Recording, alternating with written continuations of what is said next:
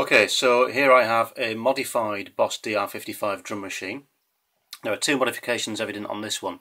First of all, you can just about see in this shoddy light the 9V input on the back. I've got a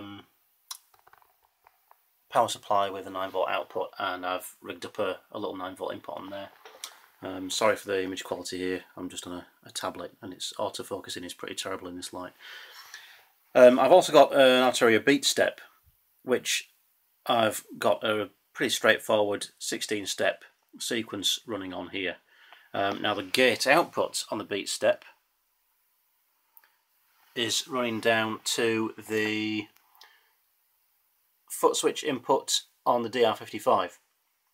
Now normally the DR-55 takes a footswitch to start and stop the rhythms, but I've modified it with a very small circuit which converts that footswitch input into a trigger input, so you can clock the DR-55 from an external pulse.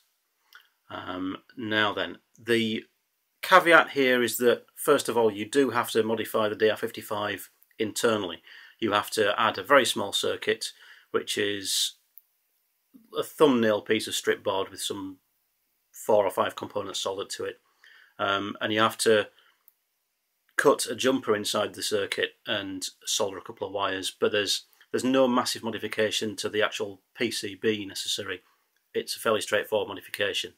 The other caveat is that the DR-55 tempo, in order to clock correctly from this modification, you set the tempo to its fastest. Basically, the modification I've come up with utilises the DR-55's internal clock, but re-triggers it on every step. Now the reason for that is that the DR-55 has a couple of trigger outputs on it, and I wanted to maintain the functionality of both of those. So with this modification you can still use the DBS and CSQ DR-55 clock outputs in tandem with your existing clock source. Now then, this is how it works.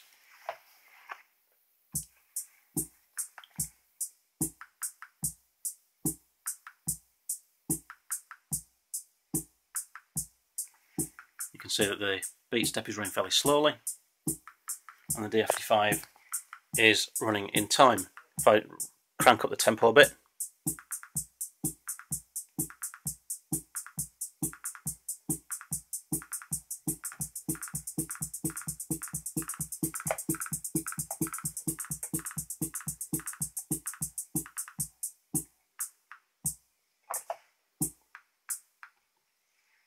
oh yeah.